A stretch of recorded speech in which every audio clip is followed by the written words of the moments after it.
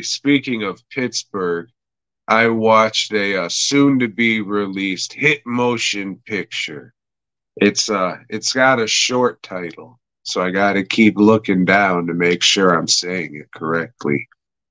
My Life with the Living Dead, the story of John Russo, the man who created flesh-eating zombies. So, in case you were wondering, that was his name, and that's what he does. This one, Joe, if you could believe it, is about John Russo, the man who created flesh eating zombies. For people who don't know, which I would assume is the majority of people, but I would assume a few people watching this knows who he is. He's the dude who wrote Night of the Living Dead, and he's been letting everybody know that for the last 800 or so years. Uh, Unlike other documentaries about people's lives, John Russo's really the only one who's interviewed. I think there's another one of his buddies or two, but that's about it. It's just him telling his story. Some of the audio isn't the best, like what you're listening to now. Uh, I feel for the guy because that has to be fucking horrible. You get this time with this dude to, get your main interview, and then the audio isn't great. I'm sure in the editing process, he's like, God damn it. It sucks. So after a while, you get used to it, but it does have to get noted. Uh, I'm not a big John Russo fan. I just seen a post on Facebook saying, "Hey, anybody with a podcast or page want to review a movie?" I said, "Sure." So, yeah, I don't know if I would check this out if I didn't see that post or whatever. But I don't want to, because everybody likes different shit. But to me, this guy did a whole bunch of okay, yeah, and like you made or you helped create Night of the Living Dead. Nobody's taking that away from you. But kind of go on from there. Like he wrote a script for Return of the Living Dead, and I guess they said, "Yeah, this sucks, but we'll buy it so we can have the Return of the Living Dead name or whatever the fuck." Then Dan O'Bannon redid it, and then he did this Santa Claus movie, which is like, oh yeah, we just kind of made it as a joke so this guy could get some movie making experience. And now, this is gonna like, because if you're just people making movies in your backyard, being at a fucking like a race war level movie, like that's the kind of shit that he's doing now.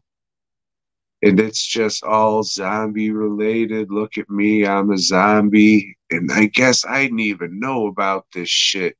Because the Night of the Living Dead, it's okay, kind of dated and boring. The 90s version, Tom Savini's version, which old John Russo takes a lot of credit for, that shit's fucking awesome. But yeah, you would just think he would be working on something that's not like 20-year-olds backyard movies, you know what I'm saying? Yeah, I don't know. I mean, that being said, like the documentary was well made and it was edited well and all that. Like it was interesting learning about the guy. It didn't make me say, "Oh, I want to check this movie out and check this movie out." It made me be like, "Oh yeah, that's why I haven't bothered to watch any of this dude's stuff." But well-made documentary. If you like the dude, then I'm sure you'll dig the documentary. And Facebook, check out the Facebook page. I wrote it down because I told him that I would check it out, or that I would plug it. The Facebook page, My Life with the Living Dead, and it is coming out soon. So if you're interested in that, check it out. Joe, anything with John Russo? Do you know the guy? You seen his stuff? Well, the guy that directed this, James Lockhart. I've always called him Jamie. I'm hoping that's his name. I think that's what everybody calls him. I see him every year at Horror Realm because he works the Severin table, and he does a lot of work for Severin. He edits like a lot of their special features, a lot of their documentary stuff. I think there's one documentary he did that's just like vampire movies, just like a history of that. And he's a real good guy. He's a real nice guy. John Russo is also there at this show, and he's never somebody I really had a reason to meet. Um, he wrote some Night of the Living Dead graphic novels for Avatar. I think had the property at one time. Marvel had it at one time too. I think so. Maybe he did some work for them too. I read one of them. Really wasn't impressed with it at all. I think he did a movie called Midnight, or wrote a movie called Midnight, which I've never seen. That sounds familiar. Yeah, because then him and his gang of youngsters, they remade it in someone's backyard. That's odd. Um, yeah, I guess there's a lot of horror folk that like that one. It got like a release. Maybe Severin released it. I'm not sure. A few years back, but other than that, I don't. I didn't have a chance to watch this. I will, because I'm sure Jamie's going to ask me about it. So I got to watch it before then. But I'm hoping it's good. I'm glad you're saying that it's directed well and that it's put together well, because you always want to see people when they make stuff that that there's something good to say about it. Now that you're saying he's a special features dude, Mm-hmm. it does feel like that. Okay. And when I was watching it, like, I had a weird feeling. I can't explain it, but I just kept thinking, why is this dude the only one being interviewed? What the fuck?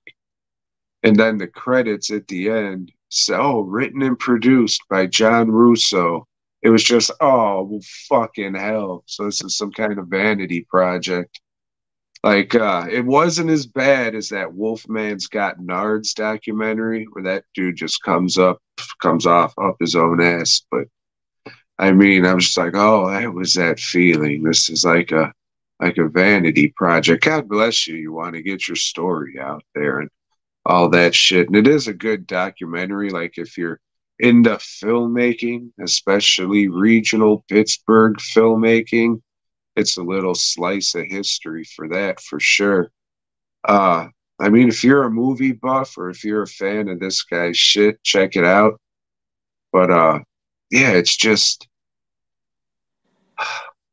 he should be at a higher level, I think. And did you know that he remade, or he shot extra shit for Night of the Living Dead and put out a 30th anniversary cut with Yeah. like gore and more zombies and shit? I have to still really like Night of the Living Dead. I think it's one of the best zombie flicks out there, and it definitely revolutionized that whole zombie genre. I dig it. It's got that bleak ending and shit, And Yeah, you just like seeing old Ben get shot, you fucking racist.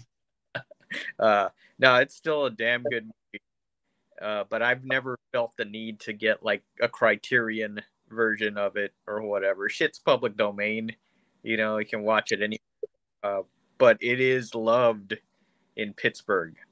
George Romero is loved in Pittsburgh. So, yeah, if you have any kind of connection to that movie, you're some kind of hero or star out there. You're at least amongst the horror people.